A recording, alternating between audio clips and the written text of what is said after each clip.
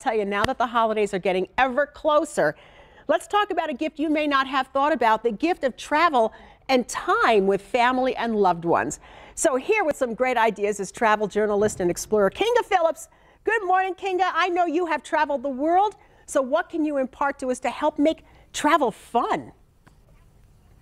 Well, I think the most important thing, Linda, is always to stay flexible. That is so important, just to be able to roll with the punches, but also take care of the details. One of my favorite travel tips, and I always do this, whenever I go anywhere, I take all the documents and the cards out of my purse and I photocopy front and back. So knock on wood, nothing will go wrong. You won't lose it, but if you do, you've got all the numbers right there handy. That makes a lot of sense. Okay, let's talk about maybe an exotic place you might recommend for people who want to do something different. Definitely. Well, it is cold outside right now, and if you are anything like me, you are dreaming of the sandy and the exotic. And I'll give you a tip. There is one spot that is on my professional and personal radar for 2018. There's a new series I'm writing called Off the Beaten Path, and I am heading to the Dominican Republic this coming year. Gorgeous area, less explored than other parts of the Caribbean, truly offers something for every budget. Dominican Republic really does have it all. For instance, my sister was in Punta Cana this past year, loved the resorts, loved the beautiful beaches. If you are traveling for romance or with a family, that is your area. Now, if you're more like me and you love rugged adventure, then you want to head to the North Coast. Amazing eco lodges and so many cool activities, from windsurfing and scuba diving to whale watching. It really has it all. And Santo Domingo is one of the most colorful and beautiful capitals in the entire Caribbean for foodies and cultural enthusiasts and art aficionados. Truly the great place to go. So be on the lookout for the series that I'm writing and get your feet in the sand as quickly as possible. I've been there. It's awesome. How about a travel tip for staying healthy?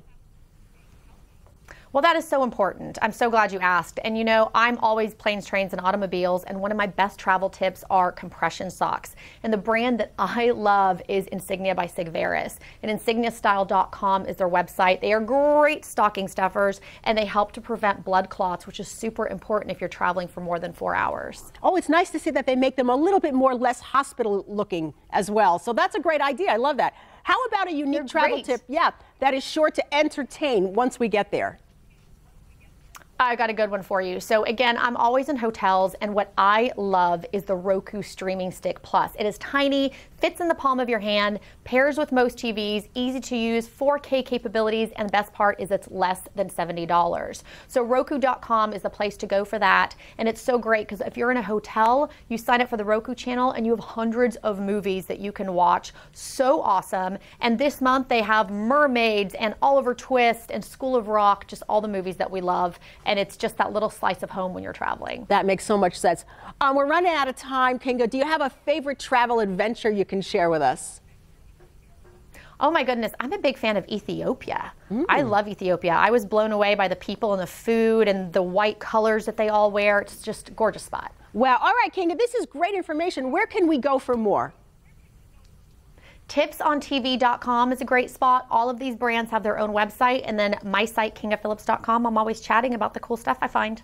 Kinga Phillips, you're awesome. Thank you so much. Some real good things to think about. All right, everybody, here she's right. It got cold in Buffalo, and boy, did it get snowy. We